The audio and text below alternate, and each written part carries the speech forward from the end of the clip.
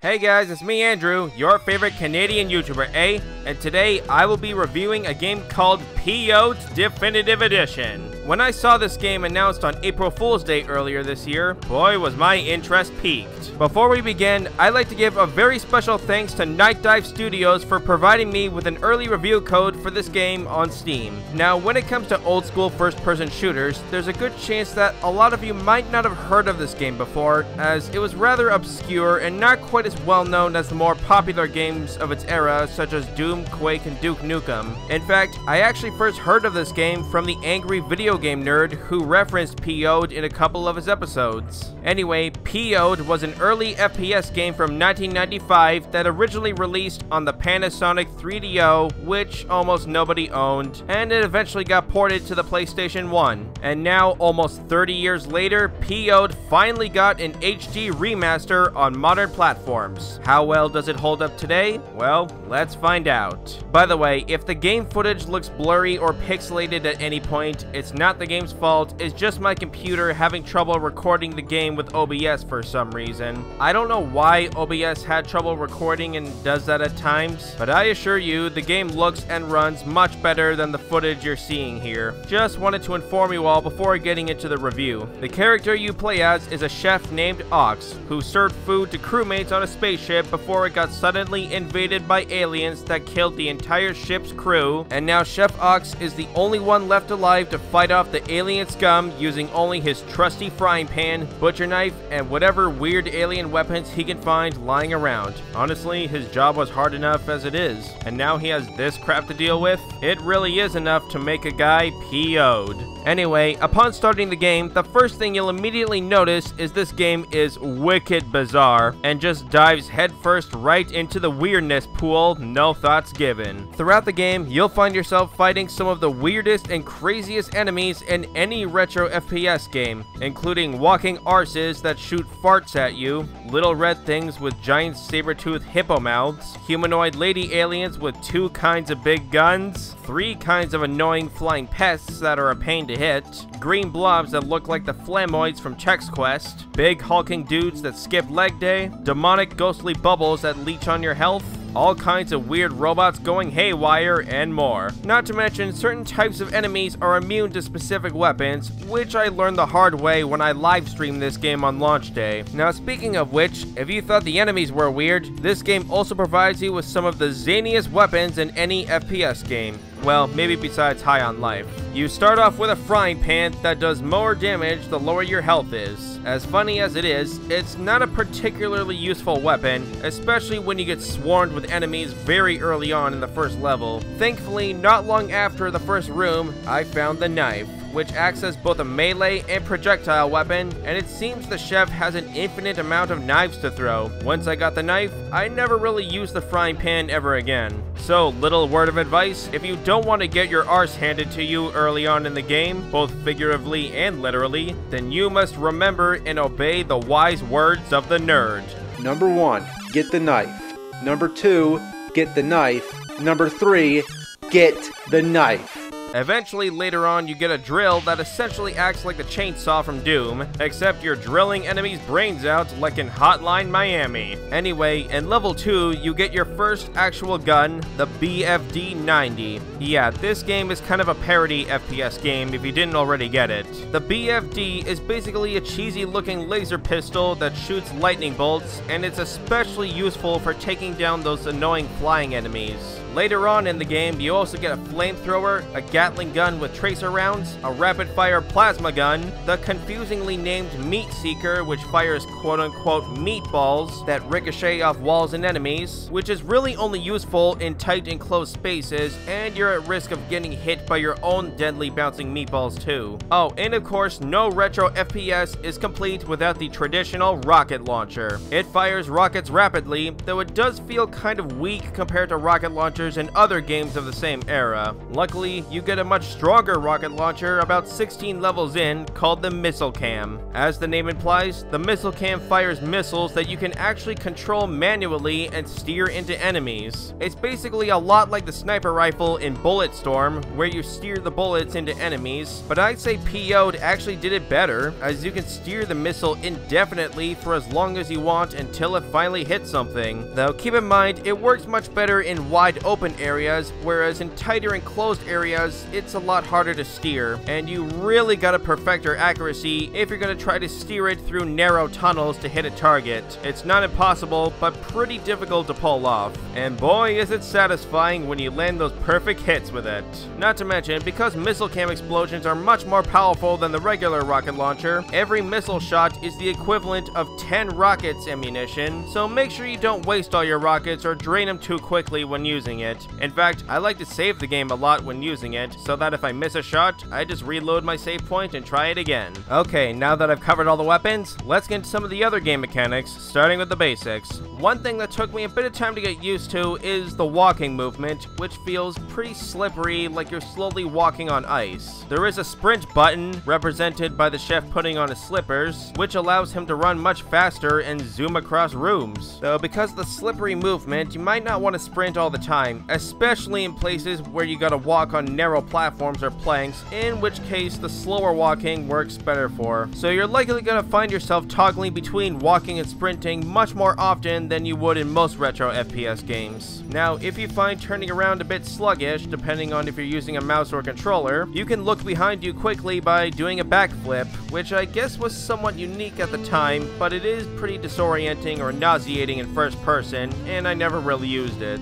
Now, while the slippery movement does take time getting used to, but once you get into the flow of the game, it's not so bad after a while. But thankfully, you really only have to put up with that obstacle for the first level or two, because in level 2, you'll find a jetpack, which is a real game changer from that point on. I gotta say, this was a pretty innovative feature for 1995, as jetpacks in FPS games were kind of a new thing way back then. This even predates Duke Nukem 3D. I gotta say, the jetpack in this game works surprisingly well, and it makes moving through levels a lot less of a chore once you find it. The jetpack also has a speed toggle just like the sprinting, so you can choose whether if you want to fly slowly and smoothly, or just zoom across the map flying at high speeds, which can sometimes be a little bit nauseating when the camera sways back and forth when turning while flying around at high speed. Other than that, you'll find yourself using the jetpack a lot. In fact, the jetpack is actually essential for navigating and traversing through levels going forward, so make sure not to use up all your fuel too quickly. Speaking of which, apparently the jetpack uses the same fuel as the flamethrower, so it's best not to use both the jetpack and flamethrower at the same time, as doing so will drain your fuel twice as fast. It's a good thing there's fuel pickups lying around sometimes. Speaking of which, like in many games, you'll find both health and ammo pickups lying around in various places. I will say the game is fairly generous with the health pickups sometimes,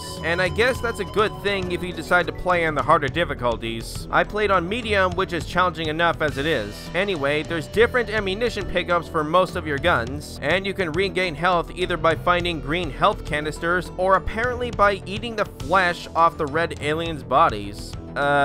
You know what? I won't question the Chef Ox. Anyway, if you're lucky, you'll occasionally find something that provides infinite resource replenishment. Like there are campfires that somehow refuel your jetpack and flamethrower's fuel. Definitely be on the lookout for those. There's also these weird beeping machine things that I had no idea what they do at first. Took me a while to realize they actually replenish your plasma ammunition for your BFD and plasma gun. And of course, there's an item that indefinitely refills your health bar, and it looks kind of like, never mind. Moving on. There are a total of 26 levels in the game, including 3 secret levels. Some of these levels are very large and open areas, while others are more tight and close spaces, though a few levels do have just the right spatial balance. I'll admit the first level did take me some time to figure out how to exit the level, because I didn't know where the exit was or what it looked like. After killing all of the enemies in the level, it took me over 20 minutes to realize the exit was actually that phasing in and out thing thingy I saw earlier in the level. Not gonna lie, I was feeling a little PO'd myself upon realizing that, but hey, at least now I know. Now speaking of the first level, also known as Pompous, that level actually gets reused 3 times in the game.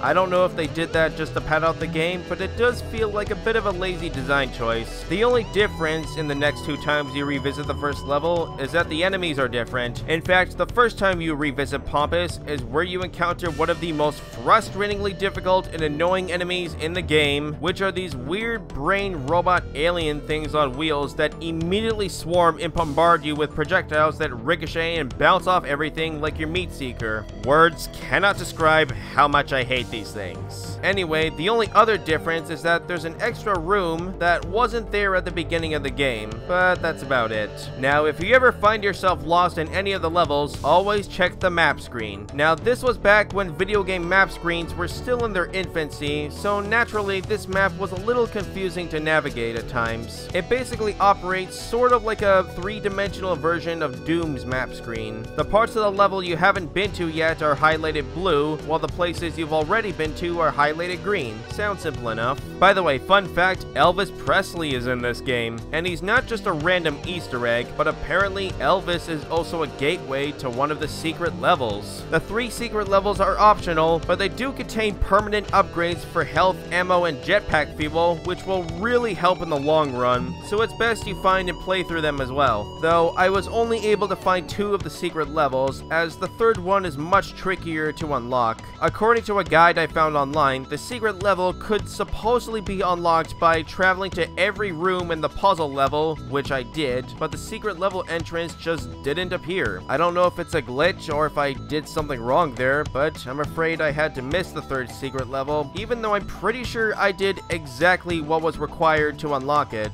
Oh well. Now on another note, while this game does run perfectly fine for the most part, but there were a couple times where the game just started to crash at random, even after early access. The part where it happened the most was on the Tyrann's level. After playing about halfway through the level, the game would crash every time I saved, but thankfully that only happened on that one level for some odd reason. Now aside from that, this game is very well polished with not a whole lot of noticeable bugs or glitches that hindered the gameplay experience. However, the one and only time I encountered a somewhat almost game-breaking bug was at this particular part of the game. When I hit the wrong panel on this puzzle thing, it shot me up into the spikes on the ceiling. Then when I reloaded my last save point just before I did that puzzle, suddenly gravity just sort of reversed and I got stuck to the ceiling and I couldn't get myself back down no matter what.